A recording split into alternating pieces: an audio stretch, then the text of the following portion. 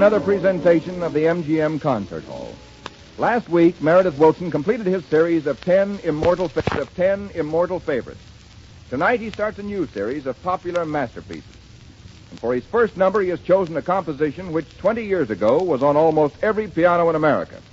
A song whose title most of you have probably forgotten, but whose melody I'm sure you'll remember instantly. It's called Mercedes.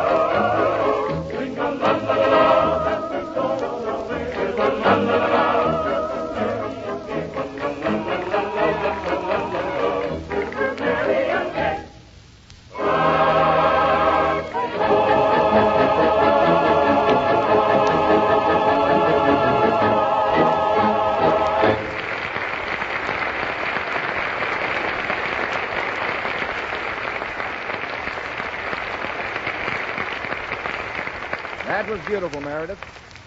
Next week, ladies and gentlemen, another hour behind the scenes in Hollywood, brought to you from Metro Goldwyn Mayer. Your ticket of admission is just your loyalty to Maxwell House Coffee. So be sure and tune in and hear Fanny, Brice, Frank Morgan, Allan Jones, and Meredith Willson.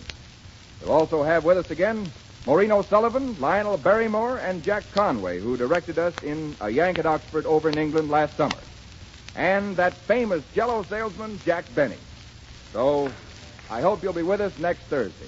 In the meantime, go to the movies and enjoy yourself. This is Bob Taylor saying good night until next week.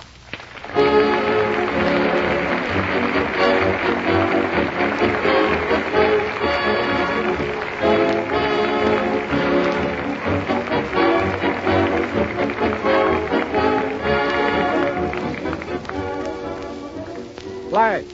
We salute the San Francisco Chronicle, who are honoring Fanny Brice by starting a Baby Snooks contest.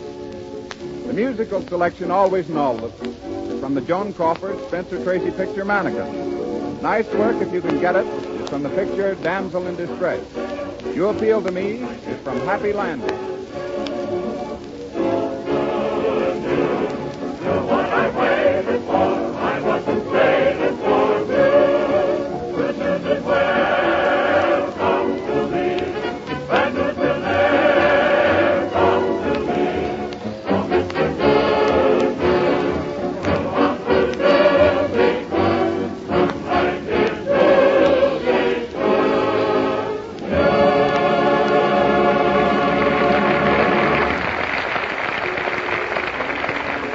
This is Ted Pearson saying goodnight for the makers of Maxwell House, the coffee that's always good to the last drop. This is the National Broadcasting Company.